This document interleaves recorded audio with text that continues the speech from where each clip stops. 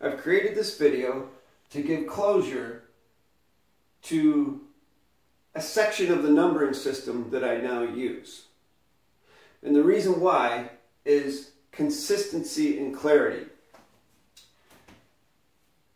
This is the number system, or the section of the number system, how I learned it in school, from kindergarten on up.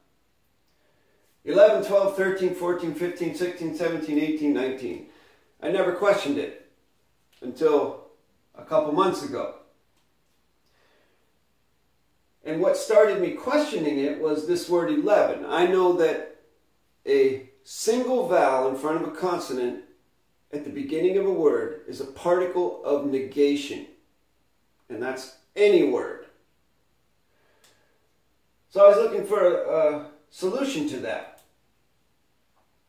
Much like I looked to the solution for the number O-N-E, 1.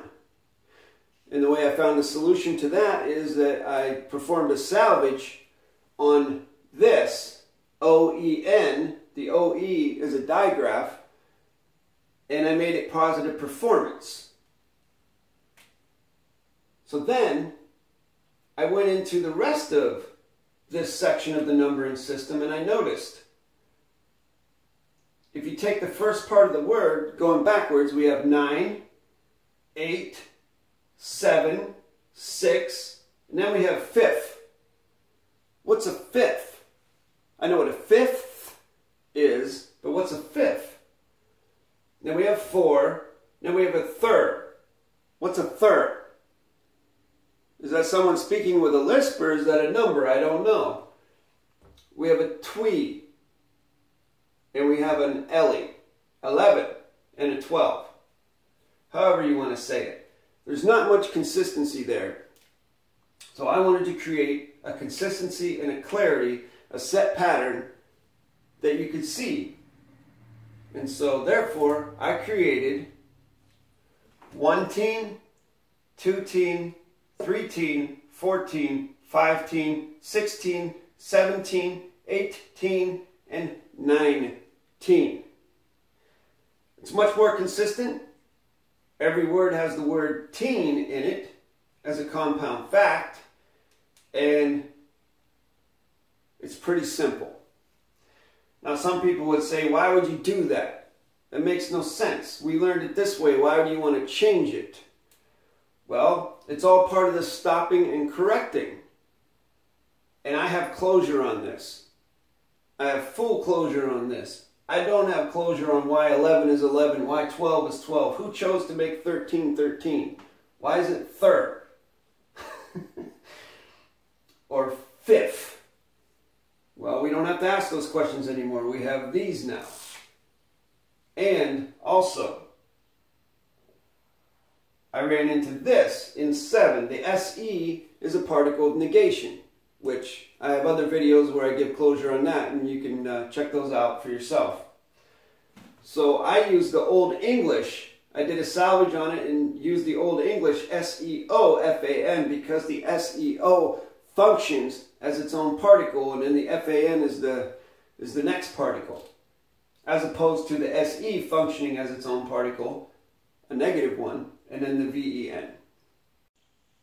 During the process of putting together my video explaining the clarity that I provided to myself and hopefully to the viewer with my numbering system of the teen section of the numbers, I realized that it also necessitated changing these to a more consistent pattern.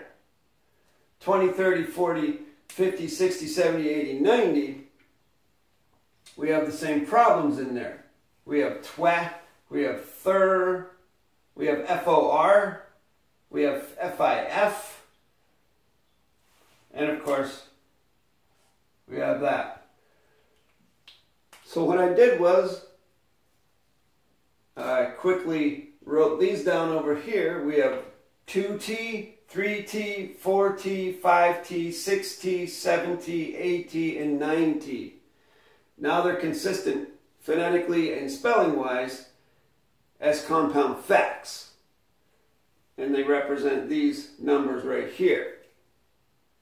So if you would go further in depth, if you were to go into the numbering system of the 2 T's, it's not the 20s, but the 2 T's, you would say 2T1, 2T2, 2T3.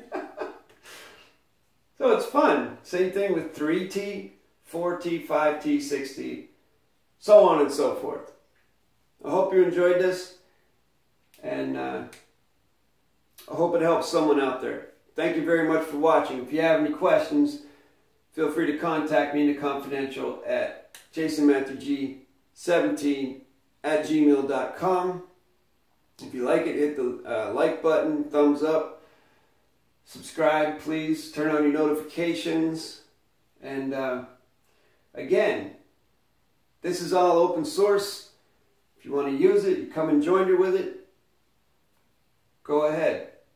If not, use this, that's cool too. It's whatever you can give closure to for yourself, in the depths of your heart, in your psyche, your mind, your spirit, whatever you have full closure on with yourself, then you can convey it to someone else, as I just did here, and you control your language. That is the power of controlling one's own language. Thank you very much for watching.